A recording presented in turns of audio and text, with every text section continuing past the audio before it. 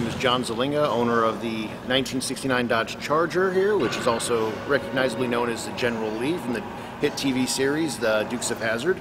I've been a huge fan of the television series since I was yay tall back in the early 80s, and it was always been a dream of mine to own one, so now I do.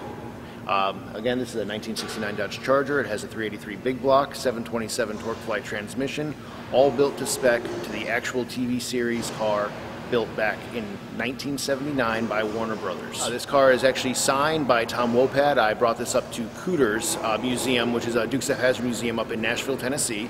He was there doing a signing back in December, so he came out, sat in the car. He actually sat shotgun just like he would do in the television show. We had a couple pictures. He signed the dash for me. It was a real cool experience.